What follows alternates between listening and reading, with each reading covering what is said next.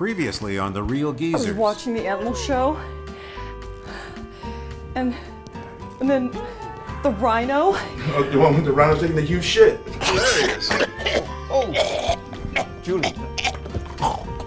Julie, yeah.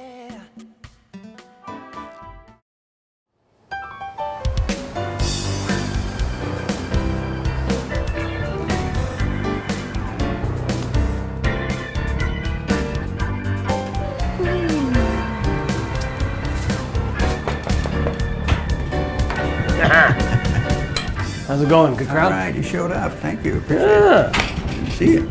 Think she'll show up tonight? Julie.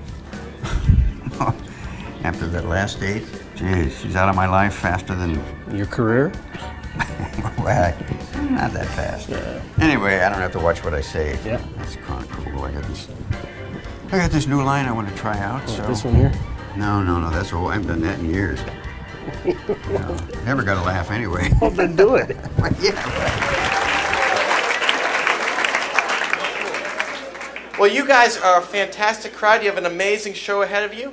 One of the thrills when I get to work here is sometimes I get to work with some of my comedic heroes, including this next guy. I used to watch him on the Johnny Carson show. Please welcome Kiley Monteith. How about it for him?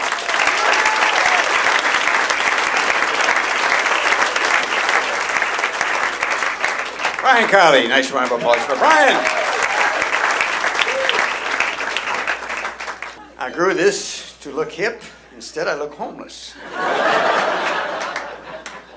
As I'm fast approaching that age now where the word hip is usually followed by the word replacement. Part of that baby boomer generation getting older. Can't wait to get their hands on that Social Security money.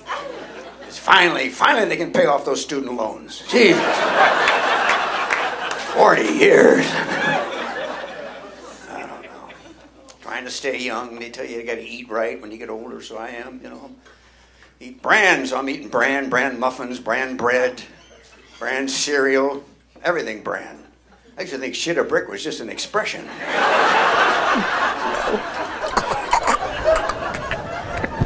But I'm not married anymore. My marriage ended in what they call irreconcilable differences. Attempted murder. Hey, what happened? Some chick came out and threw up all over the sidewalk. All over the sidewalk. Oh man. Yeah. All right. All right, you have a good one. All right, At least you you too. didn't Good night, throw up thanks. inside, huh? Exactly. Yeah. So how'd the line go? I don't know. I don't know if it's really me, No? my age and all. Well, at least you're admitting you're old. I guess the tattoos are out of the question now. Yep, no tattoos. All right. But I'm thinking about getting a mohawk. Ah, geezer with a mohawk. You know you need hair for that. You do? Yeah. I never thought of that. It used to be after work I'd hang out till, God knows when. Now it's just home and television. See what's on. Oh, a horror film. I never got into horror. It never scared me. Vampires, monsters, zombies, it never scared me. I always found real life to be scary enough.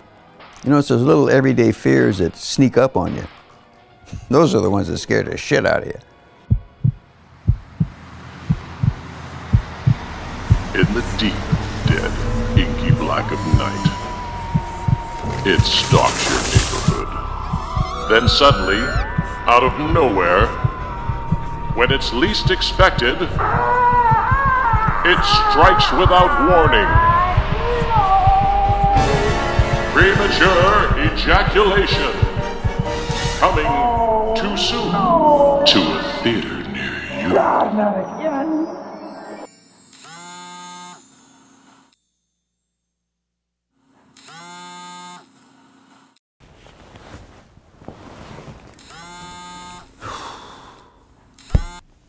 Hello? Oh. Yeah, sure, yeah, no. No, great. Yeah, no, email the info, okay? Yeah, I'm up. I'm fine. Okay, hey, thanks, man. Thanks. All right, bye. Holy shit.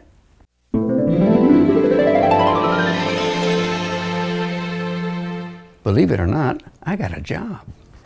And I wasn't even paying attention. Maybe that's a secret. Well, this will be my home for the next 3 weeks. Actually, it's been my home for most of my life. You know, I told my kids when I die, I'm going to leave them my estate. Well, little do they know that this is it. You know, years ago when I used to pack for the road, I'd make sure I had some cool music, some hip clothes, and some condoms. Now it's vitamin D, pain relief, and Rogaine. Such is the progression of life. You know, I've never been able to master the art of traveling light. Not like those movies where you see people traveling with nothing but a small carry-on, and every time you see them, they're in different clothes. How does that work? You know, like last time, that was. Oh, you're okay. Yeah, fine. Why? I got a text. I thought you needed me. I thought you were stuck in your skinny jeans again. Yeah, we didn't have any of that KOI stuff, but I got some surf wax. Oh, I appreciate that. Thank you, but no, I just needed you to take me to the airport. That's all. I would, but I'm in the middle of mixing a song. I got a deadline. What is it about parents? They always call it the worst time. You know, it's my fault. I should have checked with you before. It's no problem.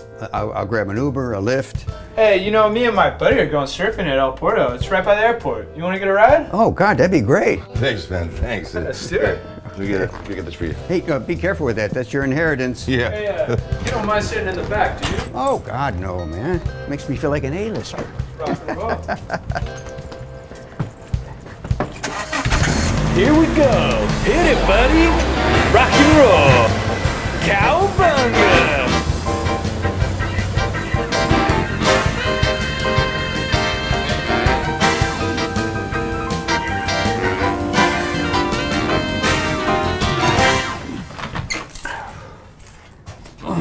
Hey, guys. Got my text, huh? Okay. Hey, let me unpack and freshen up, okay? Happy birthday to you.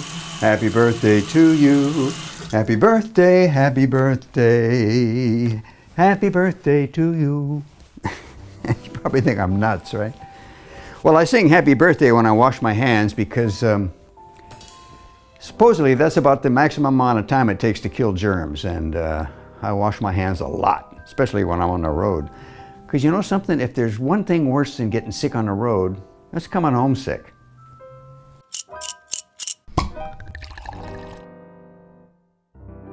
Ah, good to be home. Hey, I'm not complaining, mind you. I'm glad I got to work. Now I can pay my rent and my taxes. It's really weird how this job came up out of nowhere. There I was focusing on trying to get work and instead of focusing on my personal life, and when I started focusing on my personal life, then boom, this job came up out of nowhere. Weird, really weird how that works. Oh, you know, it's so hard to balance your personal life and your work life, you know. But you know, now that work's done, I can concentrate on my personal life. Who knows, maybe I'll meet somebody. I mean, you never know. Yeah, you gotta think positive.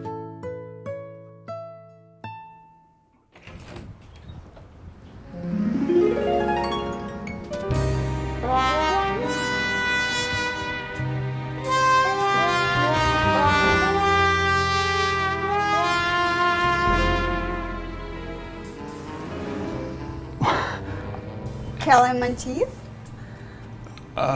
One and only Kiley Monteith?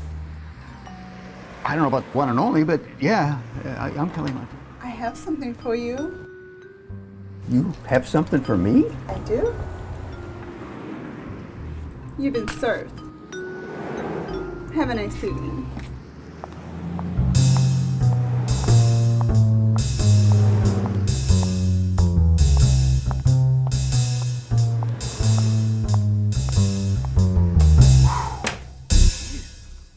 Believe that? What's this? A subpoena? What the fuck? For sexual harassment? God, Jesus. Fuck! Kelly thought fate was finally smiling upon him, but instead he got a swift kick in the ghoulies, which has left him ranting and raving at a universe that could give a rat's ass. But what could that subpoena possibly be about, and who the fuck issued it? Find out in the next series of The Real Geezers of Beverly Hills, Adjacent.